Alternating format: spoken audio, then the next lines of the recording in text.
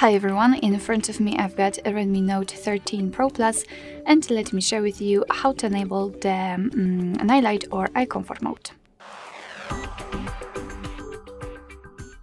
So let's start with the customization of this mode. We have to open the settings and then let's find the display option.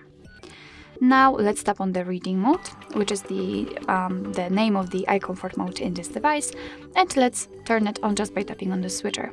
And basically we've got two different modes. So currently we've got the cycle one, which means that it will adjust this reading mode depending on the time of the day, and you've got also the classic one where you can customize it. So let's tap on classic and tap on this arrow.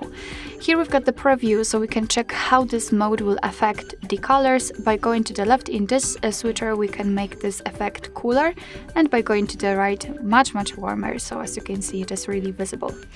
Right here we've got also the texture switcher, and right now it is completely turned off. By going to the right, we can apply it, and basically this is paper-like texture. I'm not really sure if you can see it or not. However, trust me, we've got this kind of a sharpness in the background. It's up to you whether you like it or not. Here you can also change the colors. Currently we've got those full colors which are vibrant. We can set light colors, and as you can see, they are a little bit dull and washed out, or we can set black and white and everything will be displayed in a monochromatic way. Of course, we can restore it to the defaults. So basically this is how to turn on and off this option. Or I forgot about something? No.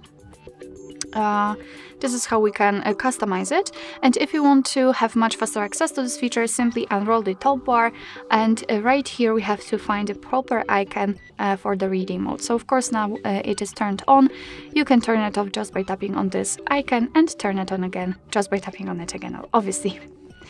Alright, so that will be all. Thank you so much for watching. I hope that this video was helpful, and if it was, please hit the subscribe button and leave the thumbs up.